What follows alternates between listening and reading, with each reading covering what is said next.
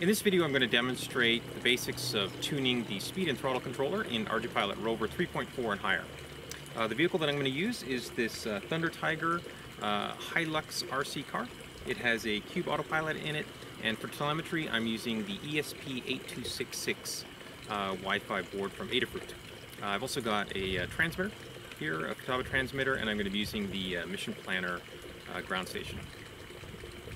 Now, the most important parameters to get right for the speed and throttle control is the cruise speed and the cruise throttle. These two parameters together, they form the basis of the speed and throttle control.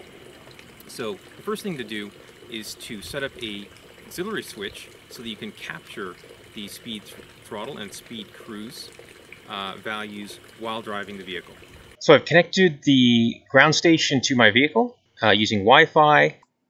Then I go to the config tuning basic tuning screen and set the channel 7 option drop down to learn cruise speed and press right params. So it's armed, it's in manual, and now I drive it. That's top speed of the vehicle. I don't want to do its top speed. A little bit less than its top speed is good. And that is it. I'm going to flick the switch, and it should have just captured the speed. And now I can see on the ground station a little message has popped up saying that it recorded a cruise speed of 1.4 meters per second and a cruise throttle of 69%.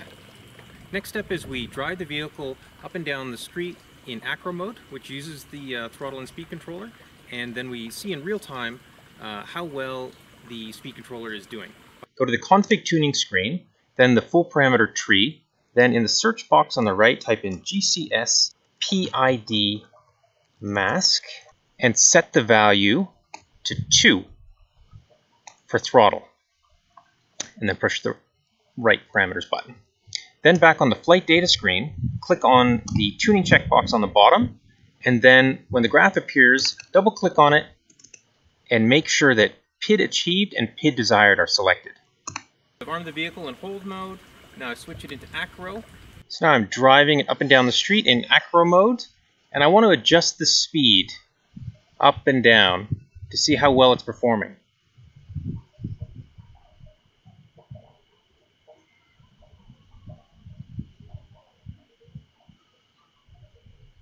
Now the turning, we haven't tuned that yet, so that's not doing very well, but the speed control itself is not too bad.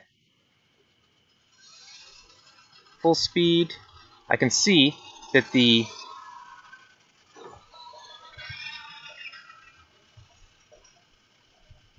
I drop the speed down, I can see the blue line falls. If I increase the speed, the blue line goes up, and the red line is mostly tracking.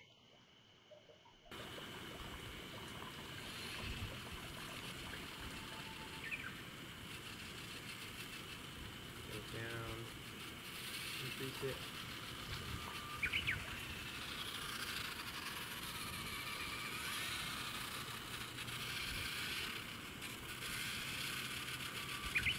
For the most part, as I increase and decrease the throttle stick, the desired and actual speeds are moving up and down together.